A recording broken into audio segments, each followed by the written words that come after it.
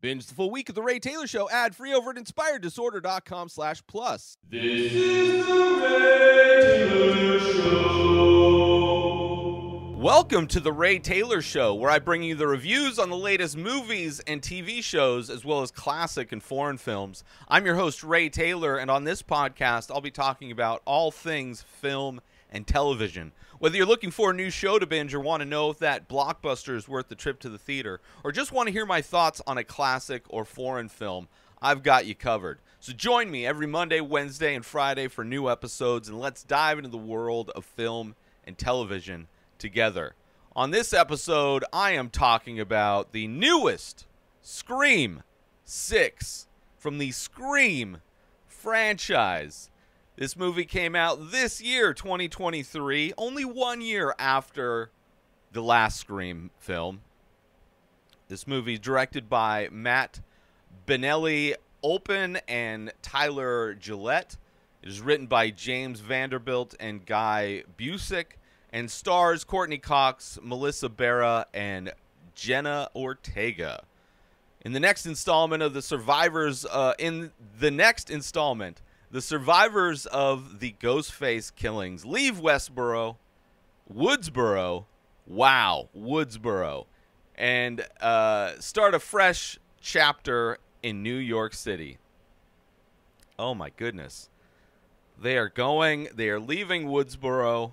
They're going to New York City. I think the only other film in this franchise that left Woodsboro was, I think, Scream 3, where they were in L.A., right, where they were making the first Stab movie, I believe. Overall, I love this franchise. Let's start with that. Let's start with some love. I love this franchise. The first movie came out when I was in high school. It was a massive hit, self-referential, referenced so many like popular horror movie tropes. All of those things really brought the meta nature of film to this. Wes Craven did. Somebody that brought the meta aspect to his own franchise of Freddy Krueger, of Nightmare on Elm Street, which I forget which Nightmare on Elm Street was, that like was very similar in a lot of ways to what Scream, or at least you saw a lot of the elements of what would become Scream. But I love this franchise growing up in my teens. And even though it had some rocky movies, there weren't the greatest. I did rank the Scream movies on the top 5 episodes a long time ago. You know, I think in general, I like this franchise. It's not perfect, although most franchises aren't perfect. So I think in context of horror franchises, I think this is a solid horror franchise. And this film specifically, I liked a lot of this movie. It's, you know, there are aspects of these new installments, the last film and this one, this kind of requel, as they refer to it in this movie, sequel, legacy-quel, whatever you want to call it, reboot of the franchise in some ways, yet still being connected to the original movies, that same universe, right? There are aspects of these movies that I don't think work that well. Like, they're interesting ideas. I just don't think they're being fleshed out well. I don't think they're being used in a particularly interesting way. But it is a fun slasher film regardless of those things. But in the Scream franchise, you know, this is a solid, mediocre Scream movie. It is by no means the worst. It is by no means the best. But it's decent. It's a decent Scream film, I would say, and a fun slasher film in all. Which I will get to spoilers talking about specifics, but there will be some spoilers for the previous film as I talk about kind of what they've brought to these new movies, these aspects of these new movies that I don't necessarily like. But I will be spoiling this movie at the end of this episode, and I will give a warning before I do that. But there will be spoilers for the previous movie, spoilers for the previous movies in the Scream franchise. But I didn't hate this movie. I liked it. It was okay, interesting, doing some interesting things, right? The intro is interesting, right? First off, they're in New York. Very specific location, iconic location for a movie to take place.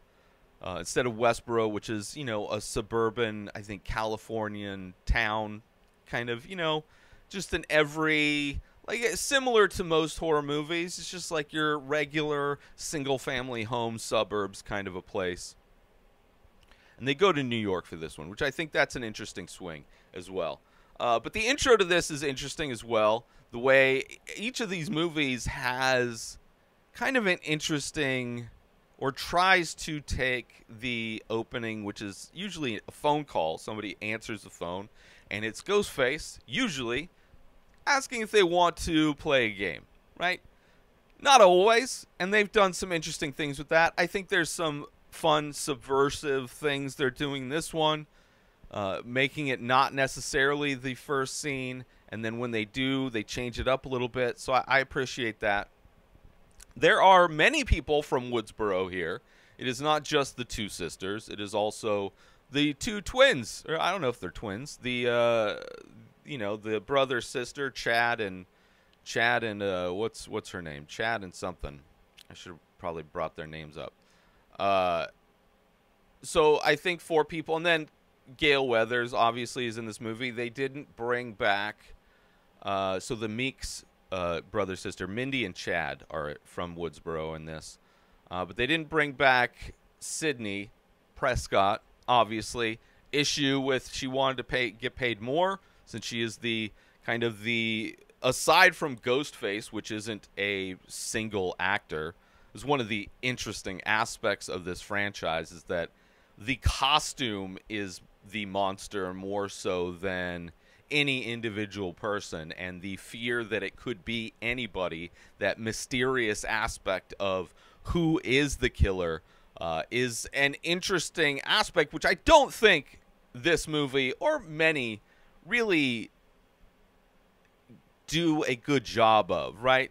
Because this in many ways is a slasher whodunit, and the whodunit aspect of it isn't as cherished or fleshed out or realized as the slasher aspect of it, which I think is if they were to do a solid whodunit within this slasher type of a framework, I think it would be so much better. But I think it's trying to do so many things. It's trying to do so many things, and I think it just falls under the weight of all of the things it's trying to do, right? So you have some characters from the original, or from the last film, I should say, right? You have a lot of people from Woodsboro now, not a lot, 4 people in New York. There's a lot of brutal kills in this movie. There's a lot of different masks, because they are in New York. It is Halloween. The stab movies exist in this universe, which are based on the killing, so the Ghostface costume is a thing in these movies as well. So because it's Halloween, of course, there's going to be tons of people wearing that costume, which I think it brings a lot of potential for what this movie could have been. And there's definitely scenes where they use that to a good level. But regardless, a lot of masks, a lot of blood, probably the bloodiest Scream film, I think, out of all of them. And there's a lot of paranoia, because obviously the whodunit aspect of it, the fear of anybody could be the killer. I think there's a lot of very good elements to these films. The paranoia aspect, the like the whodunit, the fact that anybody could wear this mask. There's so many things that give this franchise so much potential to be better than some of these movies that come out. And it's kind of a bummer. Not that I didn't like this movie. It's just like, I want more, right? It's a franchise I like. I want more from it. But the change of scenery is fun, but doesn't seem to be really used to that great effect. Like, there's no real iconic locations. Like, at no point, like, you would think if they're doing a Scream movie in New York, there would be at least one scene where somebody is running away. Like, there would be one chase scene in Times Square where somebody's running away from a Ghostface, right? That you'd think there would just be some iconic New York locations featured in this film that's supposed to be taking place in New York, which I don't think they filmed it in New York. I forget where they filmed it, but they didn't film it in New York. So you get like stereotypical type of New York locations, like a bodega, like a Subway, like apartments, those sorts of things. But you don't, it never really feels, it could just be any city. It never feels like they are in New York. So, lost potential there. Lost potential there. And huge apartments, by the way. Like, I don't know how much money these college kids have, but they are in a massive, and I know how expensive New York is, or at least I have a pretty good idea of how expensive New York is. And even though they have multiple roommates, it is a massive, massive apartment that they live in. And Gail has the place she's living is massive too, but I guess her books, these things, she could have that money. Still massive, massive. So because Halloween, a lot of people in costume, a lot of people in general. Some of these scenes, it almost felt like there were too many people. Like, I understand New York, busy place, a lot of people there, but it's like in every scene, there are so many people. And then in some scenes, like there's an opening scene, takes place like on like one of the least busy, least popular streets. And there's just like nobody around. So it's like there's tons of people around when they need tons of people, and there's I don't know, it's so inconsistent.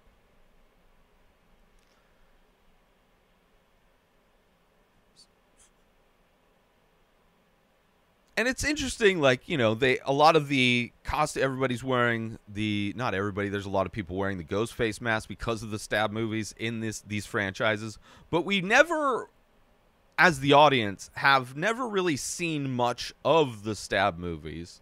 Obviously, they are, in this universe, what Scream is in a lot of ways, right? So they should be the Scream movies, but in the own, like, weirdo universe of these movies.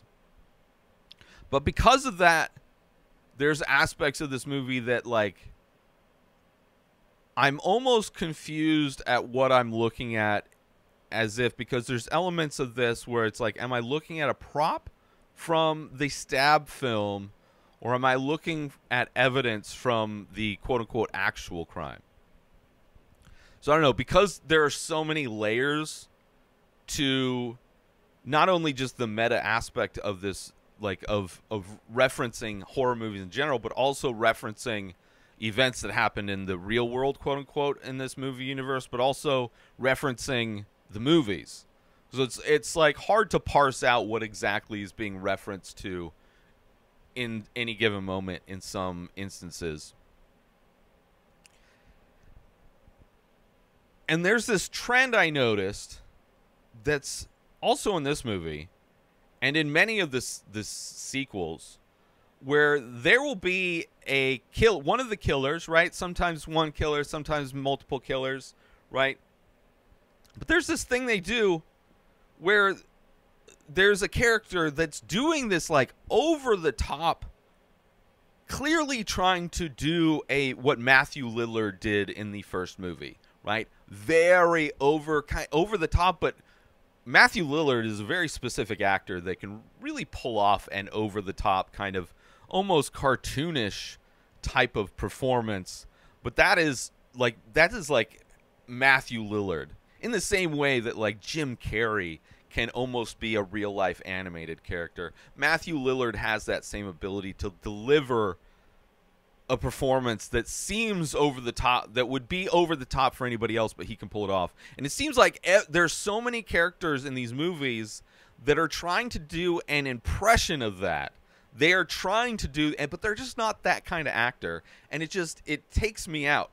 Like the second movie in the franchise did this, there's a lot of similarities to this movie and the second movie in the franchise, right? They're both kids are in college, film school.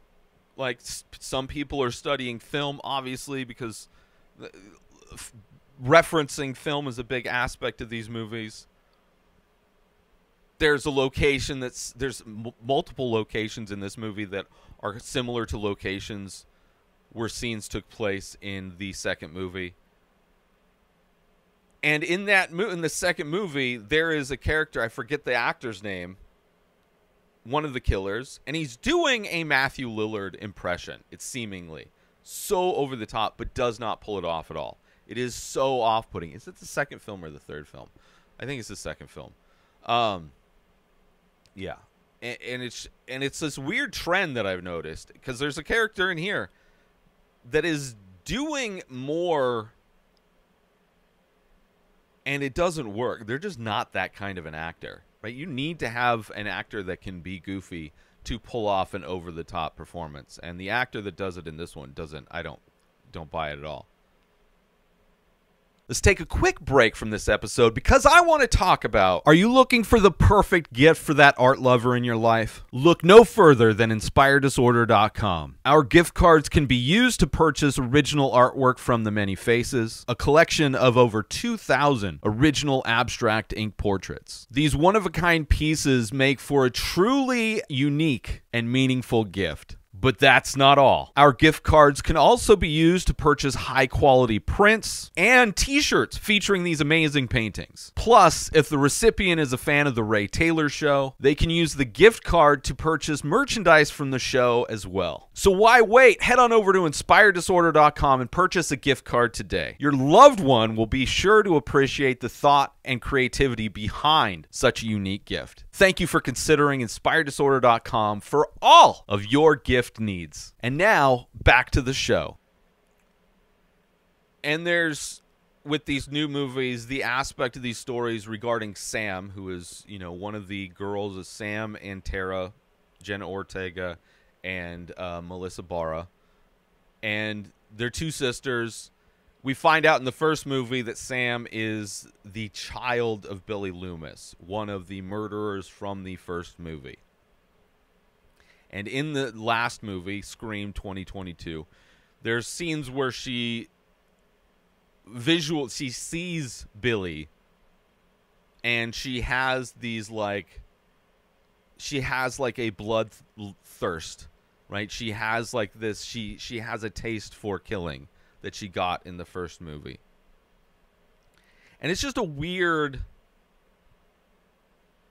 aspect to these newer movies that I think is trying to do what the originals did, where it's like the children pay for the sins of their parents, right? Sydney, her mom, cheated on. She was having these affairs, right? And then Sydney's the one having to pay for these affairs where people are trying to get revenge on her.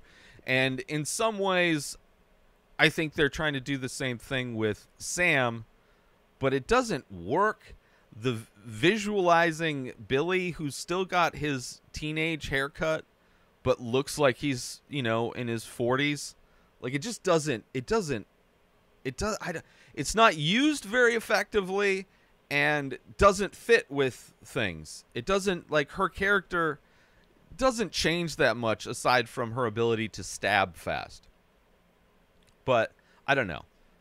Maybe it will lead to something. I can't imagine that they implemented this in order to have it pay off multiple films later. I can't imagine that they had some master plan of how this would all come back. They could definitely do something interesting with it.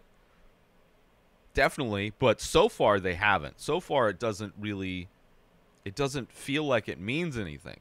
Maybe they could do a Darth Vader, Luke Skywalker type of a thing. Clearly, it's but they're not doing that. It's there for them to do something like that, but it doesn't seem to be what they're interested in doing with that. I don't know. She's using her violence for good, where Billy used it for evil. I don't know. And like I said, a lot of similarities to the second film.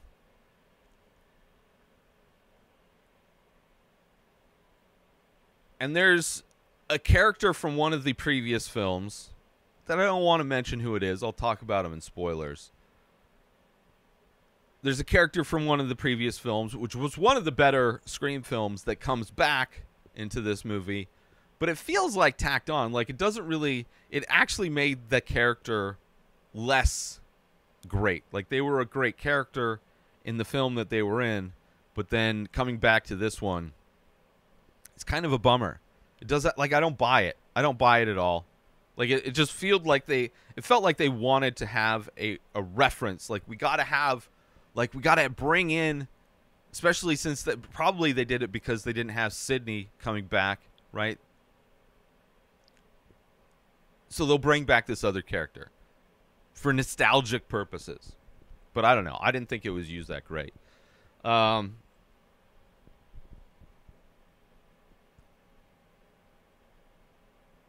And like I said before, the amount of meta-ness of it almost feels like Saw had this similar issue where the way the first Saw film was written, they tried to keep that up where it's like making it just like became a bigger, more tangled ball of string the more the Saw franchises got, where it just got too confusing and almost collapsed under the weight of its bulkiness. It's like unneeded baggage that is trying to weave all of these different storylines throughout the many different movies. And this movie, because it's so self-referential, it like kind of suffers from a similar thing. I think it's doing a different thing than what Saw is doing, but I think the fact that it's like so beholden to making everything fit back within this while also trying to be meta, I think it's just too much for it. But it's a good film. You know, there's some brutal kills, right? A lot of kills in this one. Does some interesting things. It tries to take some swings. New location, interesting. It like fails, I think, where it's trying to force different tropes from the previous films. And the whole Sam and Billy thing is just it doesn't add, it only takes away. It doesn't really, it's so unnecessary.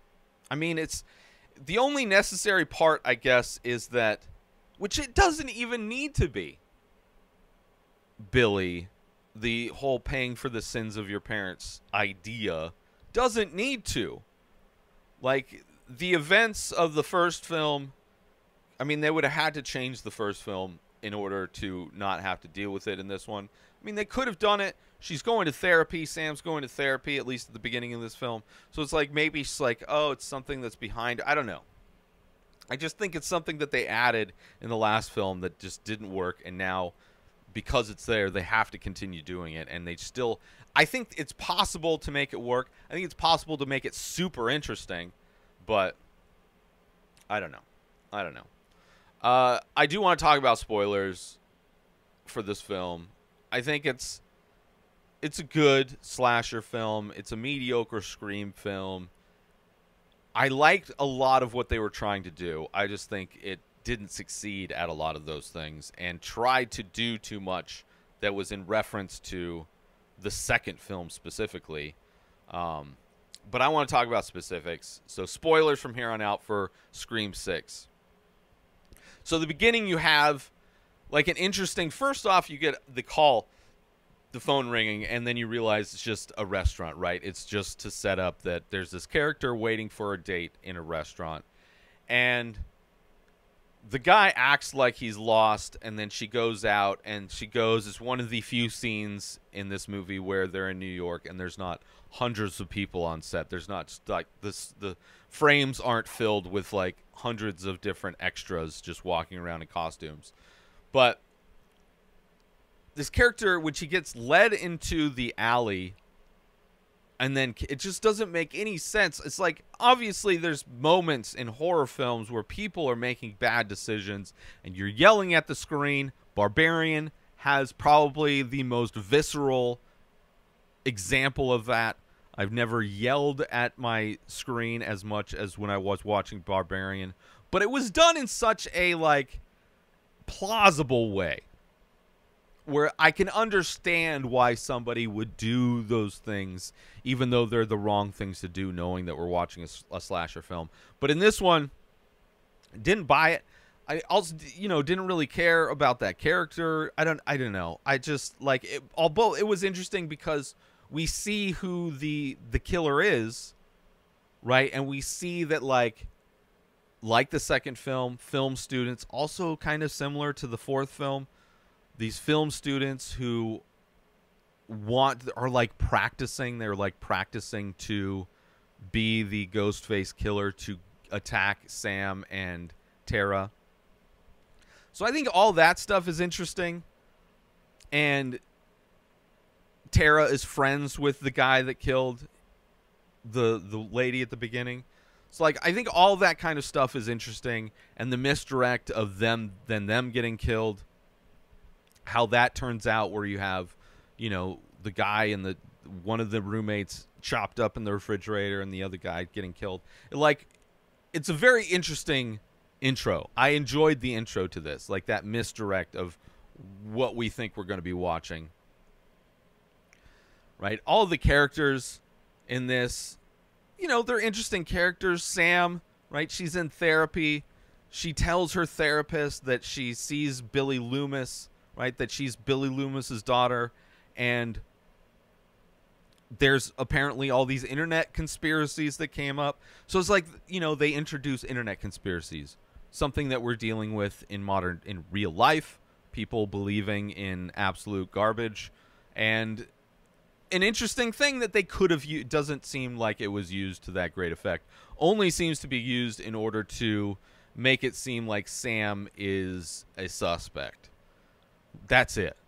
It could have been so like these like missed opportunities.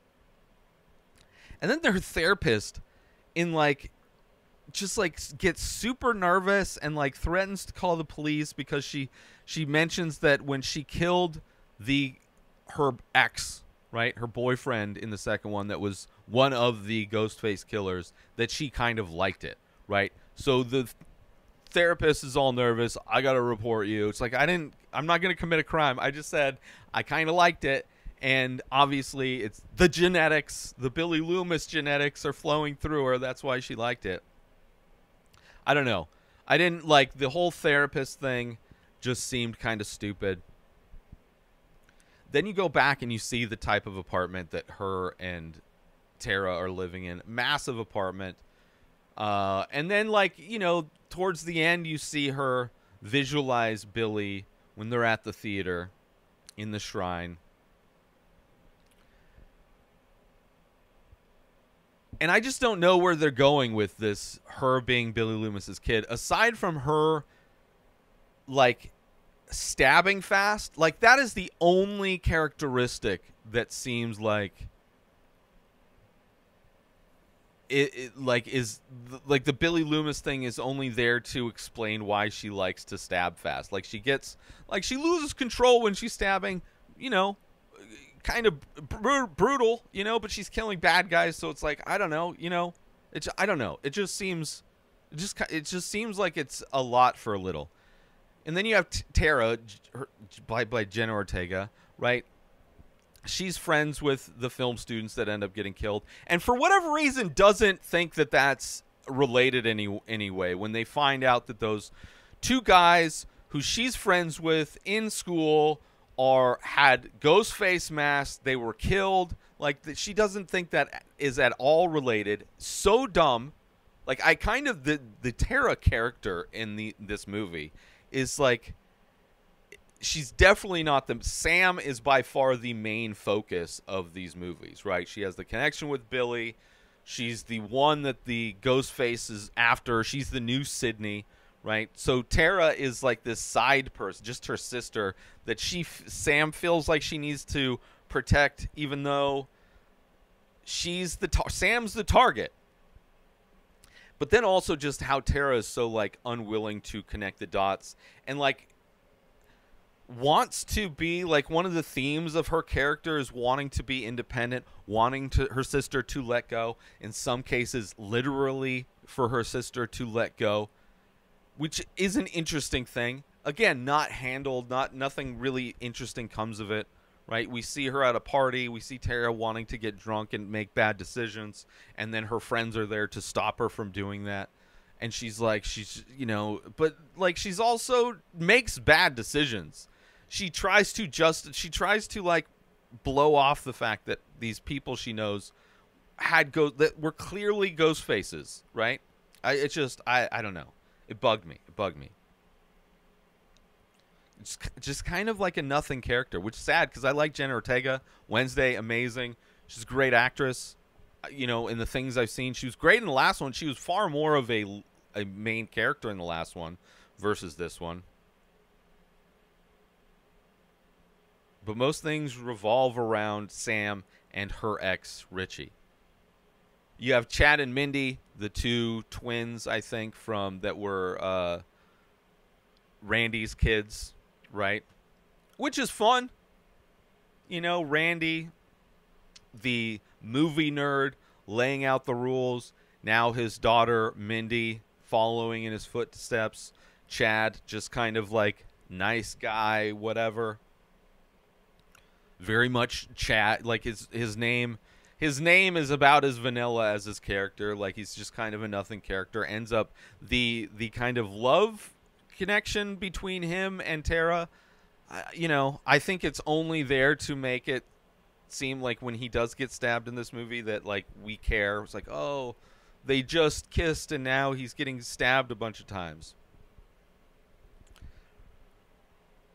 And there's a scene like what Randy would do where Mindy kind of gives the whole rules of the sequel breakdown, right? The whole idea that they're in a franchise. The only purpose is to pump up the IP. Anyone can die, right?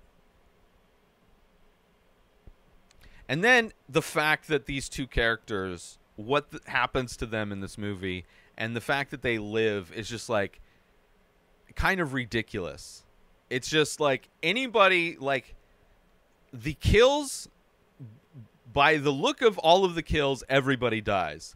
But this movie just arbitrarily chooses who somehow pulls through because we need them for another movie. We need you to think we're going to make the kills look absolutely brutal. Like, I wouldn't be surprised. Like, it would be actually funny if in the next movie somebody gets beheaded, but they find a way to make them live, right? If this movie just completely jumps the shark. Which that's what it would be. Or if somebody was doing a parody of this movie, of what these movies are now, where it's like somebody's like gets stabbed 20 times and somehow lives. Like, you can really easily make a parody of that. Let's take a quick break from this episode to talk about, are you a fan of art, movies, and all things entertainment? Then you need to check out youtube.com/inspireddisorder. Our page is jam-packed with all kinds of great content, including making of videos of the many faces, an ongoing art series of abstract ink paintings. But that's not all. We also feature daily episodes from The Ray Taylor Show, a podcast that brings you movie reviews, TV show reviews, episode recaps, opinions on news and entertainment, and much more. There's also a weekly diary and top 5 movie rankings of a variety of categories. And if that wasn't enough, we've also got how-to videos covering all kinds of topics. So why wait? Head on over to youtube.com/inspireddisorder and start exploring the amazing content we have to offer. And now, back to the show. And then you have the Ghostface in this who wants to expose Sam, right? Wants to expose these conspiracy theories. They also use a gun, which is, the whole thing with Ghostface that he uses a knife, but there's multiple instances where they use a gun. He uses a gun, she uses a gun, they use a gun, however many. Which obviously there are multiple in this one because we are in spoilers. And the reveal of who the killers are was like, and again, like people that looked like they died. Like, this movie kills people and then just arbitrarily brings them back and just explains it away. Like the girl, the daughter who roommate killed but not killed. Other guy killed but not killed. The twins killed but not killed. There's a lot of that going on, which kind of sucks. Because it's just like, you just can't trust anything then. every single person, according to how this movie goes, could live. All you need, the only thing you need to have every single character in this movie live is to have an EMT come up and say, we've got a weak pulse. And then they will somehow pull through. They will somehow pull through. The character they brought back for like nostalgia reasons, which I don't think really works, kind of made this character worse, was Kirby from the fourth one. She's the FBI agent, right? And like assumed to be Ghostface killer, which would make no sense. Like, it's amazing how when people put on the Ghostface costume, how like supernatural their strength becomes. And when this movie for a moment was trying to make us think that Kirby was the Ghostface killer, I was like, well, this is stupid. One, because it makes this character less like, it's just, and it's all done through like, oh, she went crazy, so that's why she's the killer, but then she's not the killer. So what, she just went crazy for no reason and left the FBI, let go of the FBI for no like, I don't know. There's so many disjointed and disconnected things that are just kind of told, like this movie tells you to believe a thing and you just have to go with it.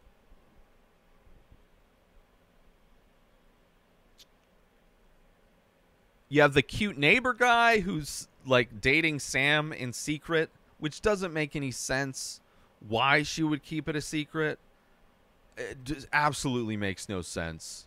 Like, if she's there, one, doesn't trust anybody, you would think that she wouldn't keep it a secret. Like, if he is potentially somebody that's going to be bad at some point, you would at least think, like, hey, people should know about this. I don't know. Like, I liked the character, but the way in which I like, just there's things I like about this movie, and then like how it's done, how things are handled just is not great.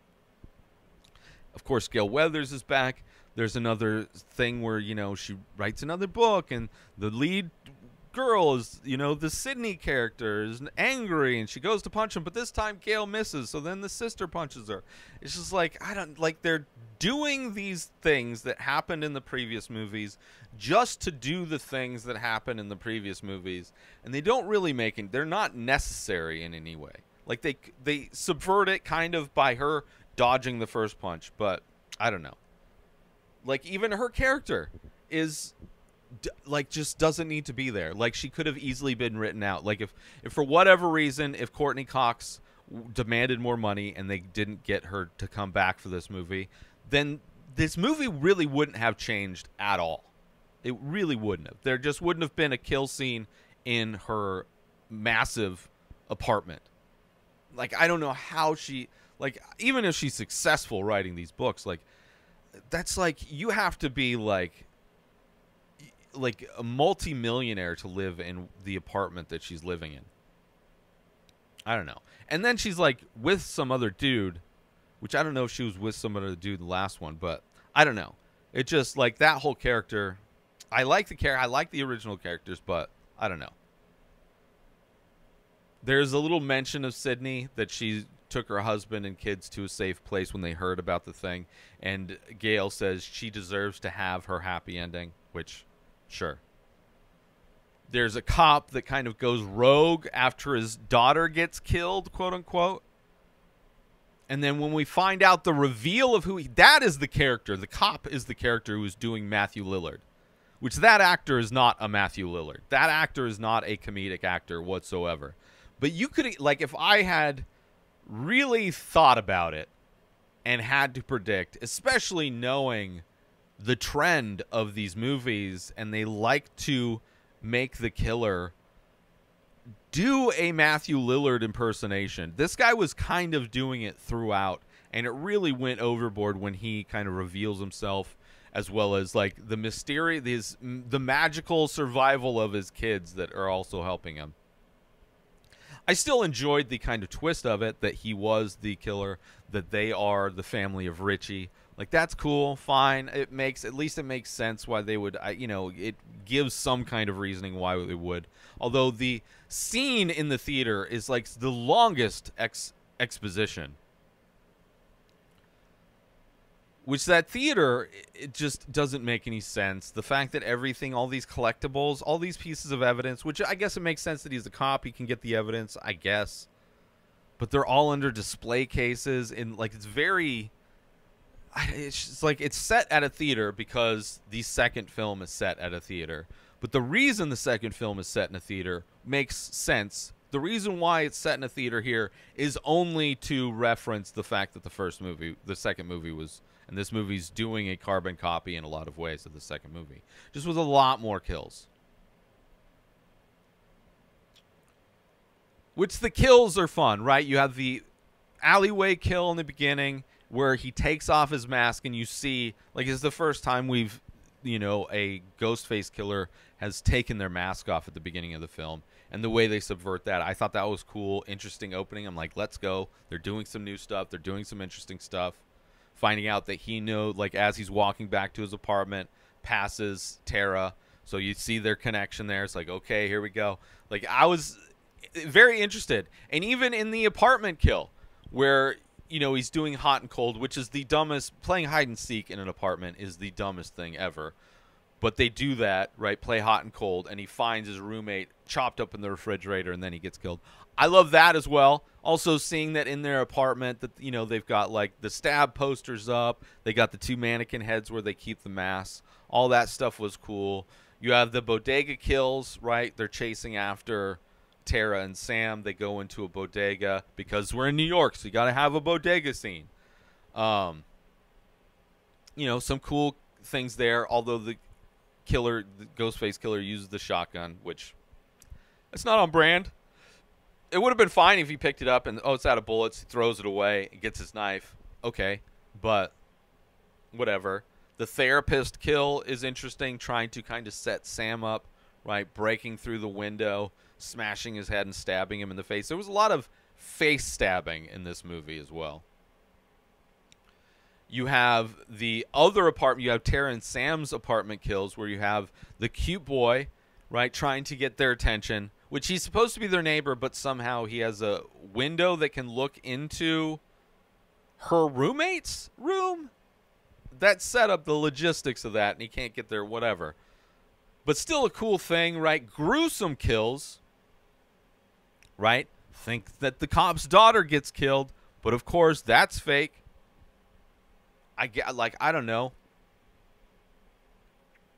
The Mindy's girlfriend gets like stabbed, and then like the knife gets cut up her abdomen, and somehow she lives. Like, she lives long enough to hide in that room and then be the last one to start crossing the ladder, and then gets, like, I was expecting when Ghostface was shaking this girl, on Mindy, on the ladder, I was expecting her guts to fall out, because she had just had her stomach cut open with this knife all the way in, goes up about 4 or 5 inches, right? I'm expecting guts to start pouring out of this girl, which would have been probably the goriest place these movies have ever gone, but doesn't happen. But it's still a brutal, when she falls, smashes her head on the dumpster. Brutal. Gail's apartment, kind of a fun fight. Unnecessary. Gail being in this movie, so unnecessary. The fact that her boyfriend, this big, athletic black dude, just kind of gets manhandled. And then to think that it's, I mean, it would have to be the cop. The cop is the only one that maybe would have the strength. Definitely not the daughter. Definitely not the virgin. But when like this movie's trying to make you think it's Kirby for like a hot minute, it just made no sense. I mean, it made sense because she could have been, but didn't make sense with the physical stature and physical strength. The subway scene I thought was great, very thrilling, right? The way the what's her face almost died, you know. How Mindy almost died. And then you have the theater, like the end battle at the theater, which the theater is just stupid. Oh, it's a kill box. Why is there a cage? I don't like a lot of that setup is just kind of stupid.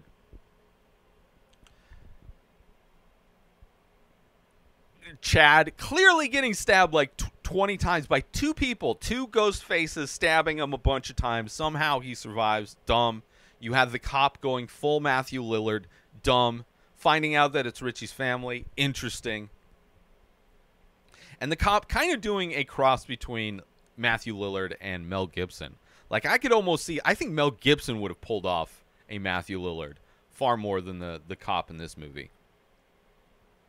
And just so much exposition, right? Because they got to explain everything. This is like usually the part of the whodunit that I like, right? Where everything's laid out. You find out all the things. You see how all the pieces are connected.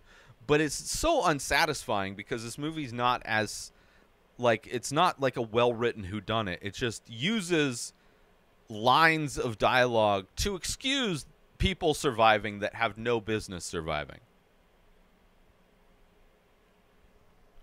And the stab when Tara stabs the virgin in the mouth, very gruesome. You know, tons of blood. Another face stabby moment. There's a scene where Sam runs at the cop. Cop's got a gun in his hand. Run like rah, right? She's out of bullets, so she just decides to run at him. He decides to run at her instead of just pointing the gun and pulling the trigger. And they fall off the balcony for some reason. Like, just like one of the dumbest moments in this was that scene where they like run into they almost run into each other, like aggressively hug each other and then fall off the balcony. And then her doing the fast stabby thing because that's what she got from Billy Loomis. She's a fast stabber. I don't know. Some fun kills. You know, I still think there's potential for these newer movies to be great, but I'm not holding my breath, right? They're not horrible. They had some fun kills. I think they focus on, you know, if they just focused on the mystery more, focused on some of the writing more, right? Make the mystery better. Maybe not focus, like, whatever this, flesh out this Billy Loomis thing, make that somehow pay off in a interesting way, other than just her ability to stab fast. But I'm okay with each movie taking place, like, if this is, like, in these movies, is, like, them moving to another place, like, we got to move away from this. Like, everyone is like, we're moving away. Just, if only to, you know, show different cities. Like, let's see a Scream movie in New Orleans. Let's see a Scream movie in Florida. Let's see a Scream movie in, you know, Wisconsin. You know, I don't know. I just think there's a lot of potential for these movies, for this franchise, and, you know, it doesn't kind of feel squandered. But either way, I want to thank you for tuning in to this episode of The Ray Taylor Show. I hope you enjoyed my thoughts on the newest Scream movie, Scream 6.